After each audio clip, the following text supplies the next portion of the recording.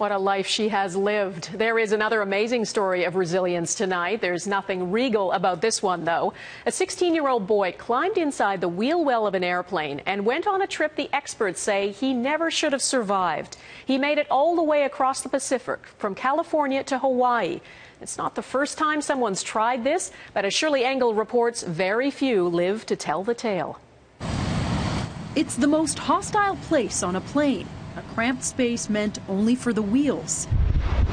Unpressurized, low on oxygen, with frigid temperatures below -50. Somehow, a 16-year-old boy managed to survive a 5.5-hour flight in the wheel well of a Hawaiian Airlines jet.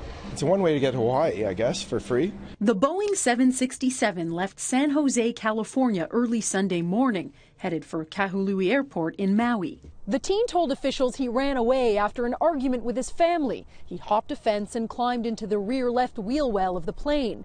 He was unconscious for most of the flight, and it wasn't until an hour after landing in Maui that he was spotted stumbling onto the tarmac in a daze. He looked pretty good from what I could see, young juvenile, and didn't appear to be dirty or greased up from, claiming to be in a wheel well. Believe it or not, this has happened many times before. 105 people have stowed away in wheel wells since 1947. Only 25 have survived. The youngest, just 9 years old. You can sustain life at that altitude. You're 9,000 feet above the top of Everest at 38,000 feet. So you just enter a hypoxic sort of sleep-like state.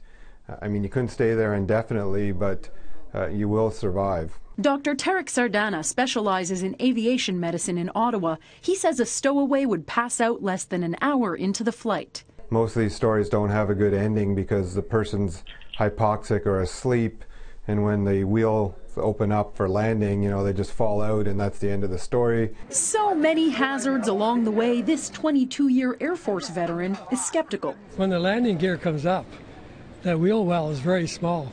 And for him not to get jammed, I can't believe it.